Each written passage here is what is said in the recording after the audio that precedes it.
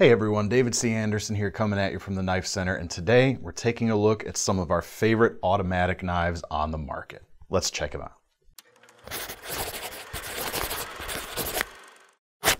So as more and more states have kind of amended their laws over the last several years, we've seen a real surge in popularity of automatic knives, and there's a lot of stuff out there today, so this is a really good time to kind of see what's out there and dip your toes into the market if you maybe haven't bought an automatic knife before. Now, automatic knives are different from assisted openers, where you're either using a thumb stud or a flipper to act upon the blade, and then a spring takes over and completes the opening action. With an automatic knife, you're either pushing a button or sliding a switch, and it's going to open the blade fully from there. And there's kind of two main different styles. There's conventional folding knives, just given the automatic treatment, or there's an OTF or out the front automatic. And we'll get into both of those, but I think we're going to start with some of the side openers or folding automatic knives, and we're going to take a look at the push button mechanisms out there today. And I think one of the things that's kind of more closely associated with the term switchblade than anything else is like the old school Italian stiletto knives. And for that, we're going to have kind of a representation of that here. This is the godson from ProTech, and ProTech, I think, definitely one of the foremost recognized names in automatic knives out there. And this is sort of the smaller version of their godfather, but this is kind of their slightly stylized take on that Italian stiletto.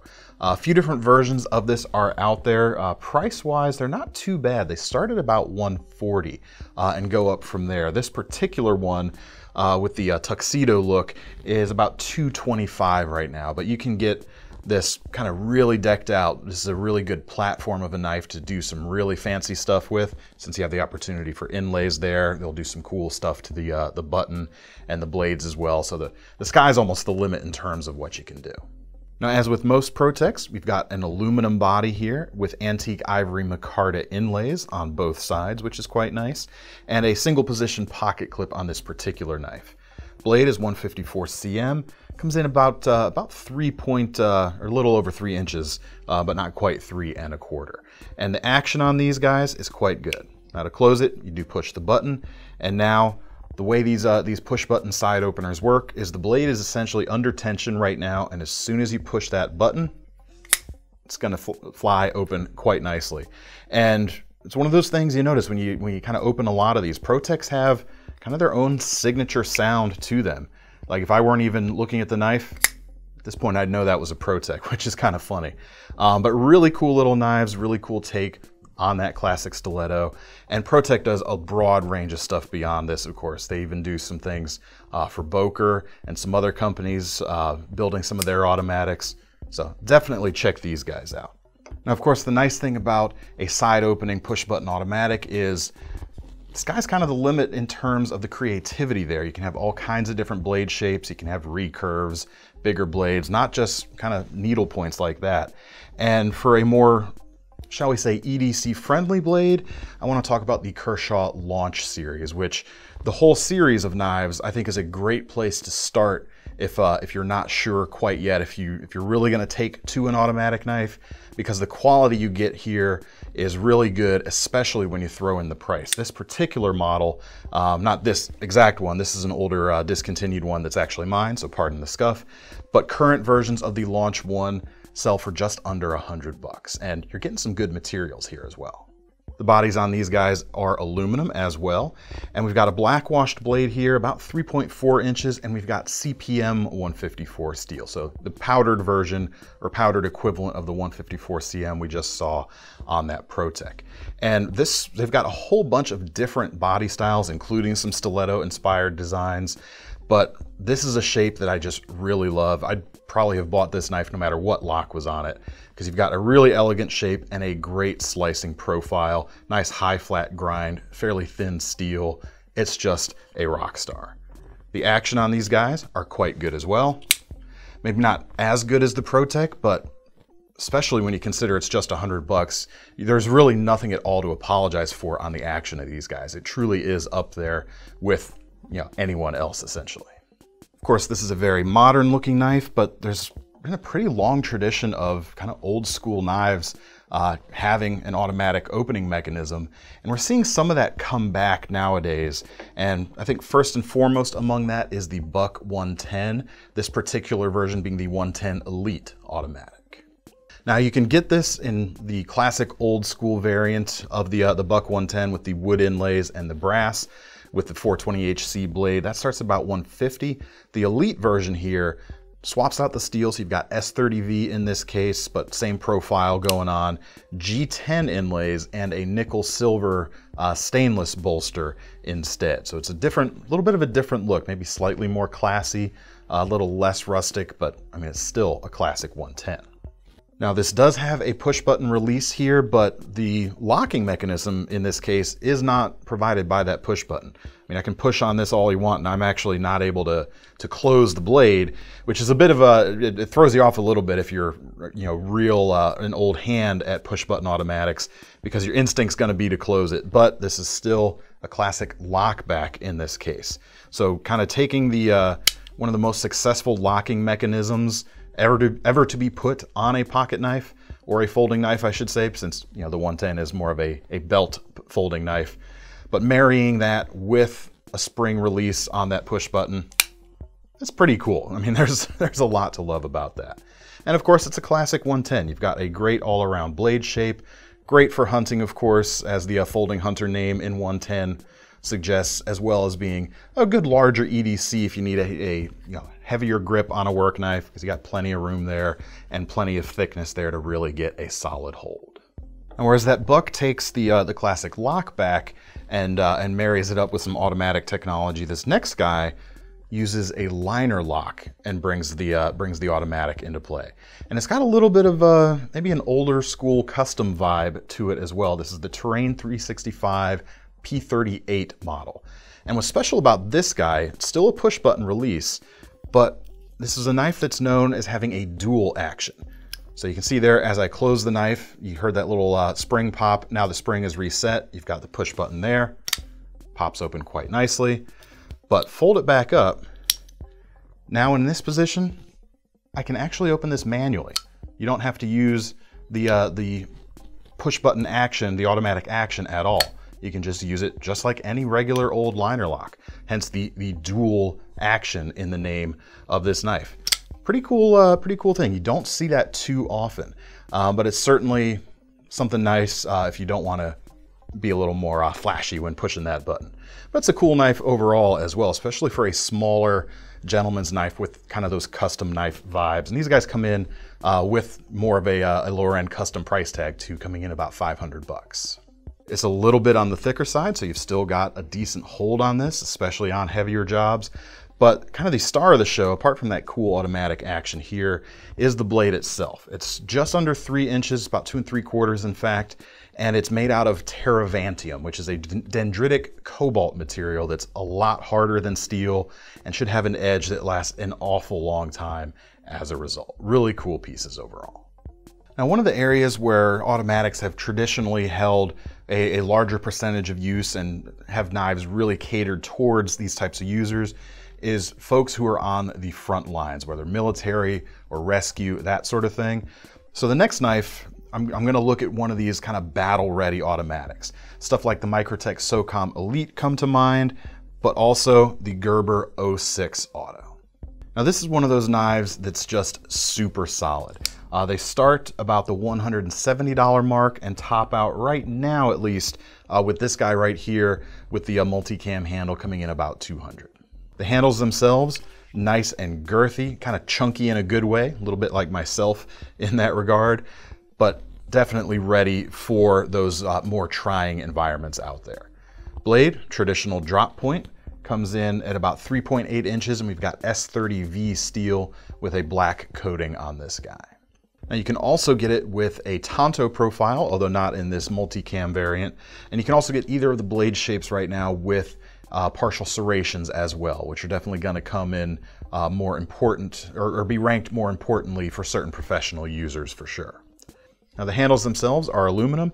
I've got just enough length on there for my slightly larger than average hands to have an unrestricted grip in the main section there. And then on the back, you've got the protruding pommel here to act as a striking surface. Now the automatic action on these guys, you still have a push button. This is also the first knife we've looked at so far that has a secondary safety, and that's going to work in the closed or the open position. So with the slider switched forward, or the switch slid forward, I should say, you're not going to be able to push that button and open the guy. You got to open it till you see the red dot and push the button to open it. Now these have never been known as like the fastest automatics out there, but again, the word solid definitely comes to mind. Solid and reliable for sure.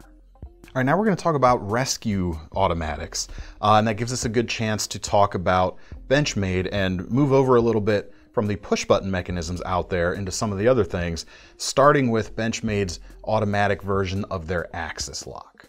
And I think rescue personnel out of everyone out there probably is served maybe the most well by the rapid access and convenience of an automatic knife, especially if the adrenaline's flowing, chaos is high, and they may only have one hand available. Definitely useful. And Benchmade's Triage is just a great model, and actually one I think makes a pretty good EDC shape as well, beyond just the rescue capabilities. And these guys come in about $276 right now. The blade itself is N680, and it does have a black coating. That coating, of course, is going to help with corrosion resistance, but that N680, even without the coating, is a very corrosion-resistant steel. And you've got a really cool profile here that's going to work well at, if you need to get under some clothing or other things. The tip is raised up a little bit, so it's less likely to actually like poke into the person you're trying to help, but it's got a nice slicey profile overall as well. We've also got a spine-mounted safety on this case, or on this particular knife. You just slide that forward, and that's going to work to lock the blade, or lock the lock into the open position, but also prevent it from being opened if you've got it closed and slid forward. You're not going to have to worry about that accidentally coming open. But when you're ready to access, slide it back. All you do is pull back on the axis lock bar, and the springs are going to send that blade right out. The handles on this guy are aluminum with a black G10 inlay for a little more grip. You've got a single position pocket clip on this version, and you've got a glass breaker there on the end, which very important, especially for the rescue applications, of course. And we've also got one more trick up the sleeve of this guy, in that we've got a seatbelt cutter, or a fabric hook, shall we say, that's also automatic. You just pull back on this small switch. There we go, and it flies open as well. It's single action. It's not going to close automatically like some of the double action OTFs we're going to look at shortly, but nice spring-loaded action on that guy too. All right, next we're going to move to the OTF, the out the front automatic, and we're going to start with something that's a little bit in between what's kind of more standard versus the push button locks we've seen so far. And this is the Heretic Knives Hydra. Comes in about $440 right now. And this is a single action out the front automatic. And where that's different is you push the button on this guy, it'll shoot the blade out, but you have to manually reset the blade. And it's done, at least on this guy, it's done like so. You've got a small safety switch above the actual push button. So this is going to be a little tricky to do while trying to show it to you on camera, but you push that guy out of the way, push down on the button lock, and you actually pull on the tail here. And that's going to essentially, once you're back here, the blade itself is under tension and it's loaded, it's ready to go. Slide that back in, and then when you're ready, just move that safety out of the way again and push. And one of the benefits of this type of action over some of the double action stuff is all of the spring tension can go towards opening the blade, and the action you get on this knife as a result is pretty much among the best out there. It is rocket fast, and you can feel that feeling in your hand when you push the button. It just feels awesome. Blade here is S35VN, about 3 5/8 of an inch of it. Nice kind of drop point, almost a spear point profile, with some decorative file work going on there on the spine, and a red aluminum chassis in this case. And just some nice details too. Like I said, that safety travels over kind of nicely. You've got a nice thumb pad here for when you go to pull open that charging handle, so you've got a nice positive grip, and a very out there pocket clip on this guy as well. But overall, just a really awesome action on this knife. All right, now we're gonna get to the full-on double action OTFs, and there's probably two knives, or two companies at least, that kind of lead the pack on this. To a slightly lesser extent, you've got Benchmade with their Infidel series, but you've also got kind of Microtech, who just have been leading the charge on this style of knife for many, many years. Now, when I say double action automatic, this doesn't just push the blade open with a spring, you can also close it the same way with either a switch on the side of the body like this or a switch on the front like this Infidel. But the way these work is while the blade is open and while the blade is closed, they're not under spring tension at all. They're just at rest essentially. And as you slide this switch forward or backward when you're closing, slowly the pressure is going to build until you get to that kind of tipping point where once you pass it, it releases that spring that has built up the pressure by sliding that forward and rockets the blade out.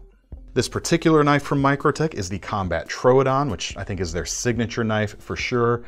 They start a little bit under 500 bucks. You got a 3 3/4 inch blade. This particular one I think is really cool. It's a $520 knife with, what do they call it? The bronze apocalyptic finish. You have a little bit of bronze coloration combined with a stone washing that looks really good, especially against this green.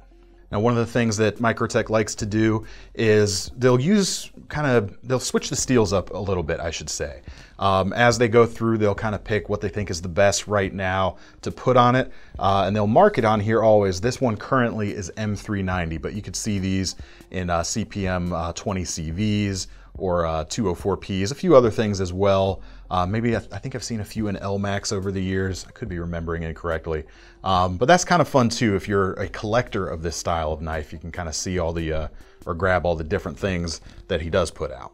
The handle is a little bit offset, and the double-edged dagger here is offset a little bit as well to kind of echo the front line of that handle. But you can get a few other blade shapes on this guy as well. I've seen Tontos and spear points and drop points, that sort of thing as well. If you'd rather have a more, shall we say, EDC suitable shape than the double edge. But the double edge is certainly very usable, and with those two edges and that high-end steel, you've got a lot of sharpened edge there to work with. I mean, getting a bit over 7 inches of 20 CV, or M390 in this case, you're gonna be able to cut for a long time. You've got a deep carry pocket clip here on the back, which is reversible, so this is gonna be a completely ambidextrous knife, and you've got a glass breaker there on the end as well. All right, next up is Benchmade's Infidel, which switches things up a little bit. Instead of having a switch from the side of the chassis itself, the switch is mounted on the face or on the cover of the handle. And one of the advantages of this style of switch is you can have a pocket clip that doesn't have to be reversible in order for this knife to be completely ambidextrous, at least on a double-edged profile such as this, because the experience is going to be exactly the same no matter which side of the knife or which hand you pull this knife out with. Now, there's a mini version of this knife with a blade just over 3 inches, starts about $375, but for $425 you get the full version that comes with a D2 blade and the aluminum handle. But they will put out some special editions now and then, including this one, which is good for, I think, most of the rest of 2021 if you want to get your hands on one. And it has an S30V blade with the blue aluminum. It comes in a bit more expensive at about $446 as well. Now, the back side of this knife is nice and smooth, so it's going to be easy in and out of your pocket. But the front side, you've got 2 different directions of kind of milled grooves in the handle here, or milled peaks in the handle. That's going to give you a lot of traction both fore and aft as you're manipulating the blade. And the action works the same way. It's just a front firing or a cover firing switch instead of the side fire. Build up that pressure, push past, blade flies open. Now, there's certainly a lot of folks out there doing OTFs, but 2 others I want to talk about today that are kind of approaching things from maybe a slightly different angle or trying to push the envelope a little bit and are worth paying attention to are Hogue and SOG. And I'm going to start with the Hogue, and I want to show you their compound OTF, which looks not too dissimilar from what we've seen so far, but in this case, the word compound really speaks to the handle construction here. Now, rather than going with a full aluminum handle like the OTFs we've looked at so far, they've kept aluminum internals, but the handle itself is made out of G10 on the outside. And as such, they've been able to keep the weight on this guy way, way down for this style of knife. I mean, the last 2 we looked at were just under and just over 5 ounces. This particular knife comes in just 3.6. Doesn't sound super dramatic, but you can definitely feel the difference. It's going to be a lot friendlier if you're carrying it all day long, especially in some lighter pants out there. Now the Hogue compound comes in just over 300 right now, and you've got two blade shapes right now. You've got a Tonto and this nice clip point that I'm a really big fan of. The angles of it are just, they look really good to my eye. What can I say? This is an Alan Olishewicz design, by the way, and he gets those lines and those proportions just right. Great EDC friendly shape. We've got S30V steel here with a nice stone washed finish, although black is also available. And the handles, a few different colors out there. You can get a plain black if you want. You can get some slightly more colorful ones if you want. But the G10s that have some layering in it have what Hogue calls their G Mascus pattern. It's still G10, but they randomize it a little bit, randomize the layers a little bit. So you get this more chaotic appearance a little bit rather than the more defined layers that you might expect to see. So definitely a nice signature element from them. This is a side firing automatic, as you can see. Action is quite good, as you can hear. And we've got a deep carry pocket clip here that is reversible. And there's a few other versions of this too. They actually make a version of this for SIG, the firearm company, that has some finishes that match some of the gun products they make. Just overall, a very cool knife and definitely a company to keep an eye on if you haven't already. All right, next up is SOG, and their new Pentagon OTF definitely needs to be talked about here. Now this isn't available just yet. This is going to be available a little bit later in 2021. So I've got a pre-production sample right here. But this guy comes in about $350. And in the world of production or mass production OTF automatics, kind of one of the things you can never really completely get away from is there's a little bit of blade wiggle in the open position. And there are some high-end custom stuff, the Grant and Gavin Hawk Deadbolt, Deadlock, you know what I'm talking about, that have eliminated this, but so far we haven't really seen this on the mass market production side until just about now. These are by far the most rock solid OTFs on the production scale that I've held yet. Just a hint of a little bit of blade play on these pre-production samples. It's very minimal, and if they're able to maintain that into the production run, definitely going to be a little bit of a game changer. But apart from that, it's just a solidly designed automatic just on its own merits, even apart from that. Blade S35 VN. I don't actually have a spec on there, but we'll hold it up next to that Benchmade. Yeah, about the same as that guy right there. And really nicely ground, double-edged, as you can see. Nice profile here on the handle, a little bit broader. Very good to hold on to. You got two pinch points here, right on either side of the switch in the open position, and that pocket clip on the side. Nice ambidextrous design overall. What I really like, though, apart from just the rock solid construction going on, is the switch itself. They kind of took a cue from that Hawk design I mentioned a little bit ago. We've got an oversized switch, works the same way as any of the other of these switches so far, but because it's oversized enough, you never actually see the track underneath of where it travels forward and aft, so you get the look of like a floating switch. It's just really nice. I like that little bit of detail. And of course, really nice action too. All right, now we're gonna get into a little bit of a kind of funny genre, and that is the California compliant automatic knife. And this has become a genre because, of course, California is a big state. There's a lot of people there for companies to sell knives to.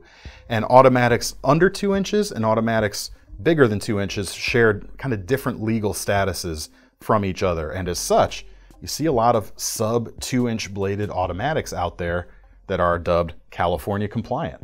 So I'll talk about a few of those here. You can get it in either of the styles too, push button or OTF. But at first, I'm going to talk about another knife from the Launch series. This is the Launch 9 in the blue finish, but a bunch of different colors can be had.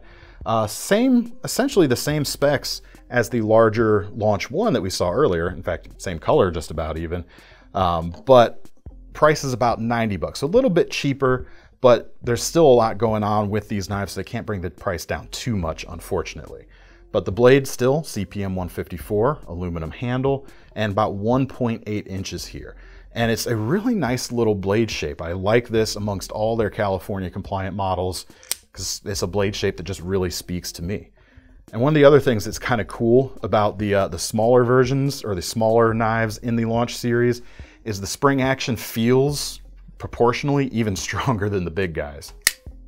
You gotta kind of hold on to one of these guys when you open it, for sure. Deep carry pocket clip on this particular one, and it is reversible. And even though the lock like so is definitely a right hand bias lock, it can certainly be closed with the left hand. Maybe not so easily one-handed for me, being a right-hander, but if you're a lefty, it might be a little easier. Actually, I usually like to close these two-handed anyway for myself personally. But like I said, you can get OTFs in this style as well. And this next one, it's another Microtech. This is the Exo set. Really shows you, the two different tacks you can take in that sub 2-inch range. You can either go with a smaller handle as a result and go for complete discretion, or you can go with something like the Exo set that gives you that shorter blade length, but you still have a nice full handle to grab onto. So it doesn't feel as much like you've got a little knife as it does with some of the other design choices out there. Now you can get this in a double edge profile if you like that classic OTF look. I actually really like this Tanto for a more utilitarian shape, though. It works really well, and again, you got that nice full grab to hold on to really put the blade to work, and that's kind of achieved in this case because they went for a kind of money clip style design with this nice broad clip on this side. This, of course, is one of the more popular bounty hunter variants that is definitely one of the cooler options out there, but bunch of different colors on these as well, and those aren't kind of pre-distressed like these are if that's not your thing. Prices on these start around the $250 mark. These bounty hunters come in just over $300, and you've got that great Microtech action. But because the blade is smaller and thinner, I don't know, it feels almost a little more precise than some of the larger OTFs out there. I don't know if that's just me imagining things or not, but they are really cool. All right, last but not least, I've got one more CA compliant version, the Hogue A1 Micro Switch. And this is another one that went with the small blade, but kept a larger handle on it, so you can really feel confident putting that smaller blade to work. Blade in this case is CPM 154, about 1.95 inches, so coming in just under where you want to be. And pricing on these starts around $127.50 or so, and you can get it with a drop point or this cool Wharncliffe profile. Handles are aluminum. You've got a synthetic backspacer there as well. Comes down to a point, so you can kind of bash on things or use it as some kind of glass breaker maybe if you need to.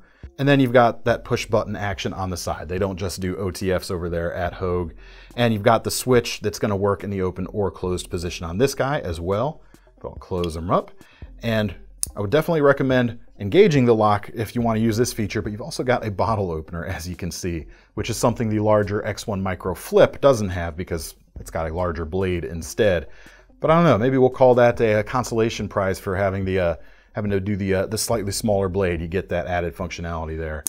But unlock the safety, push the button, you've got a nice nifty little blade that flies right out at your command. All right, that's all I've got to show you today. Now, of course, this is not everybody who makes an automatic out there, but I hope this kind of shows kind of a breadth of the range of options out there, kind of describes the different styles and gets you a good feel for some things to check out. Let me know what your favorites were down in the comments, and if you want to get your hands on these, we will leave links in the description to take you over to the Knife Center. While you're over there, make sure to sign up for our Knife Rewards program, because if you're going to spend your money on one of these knives, might as well earn some free money to spend on your next one.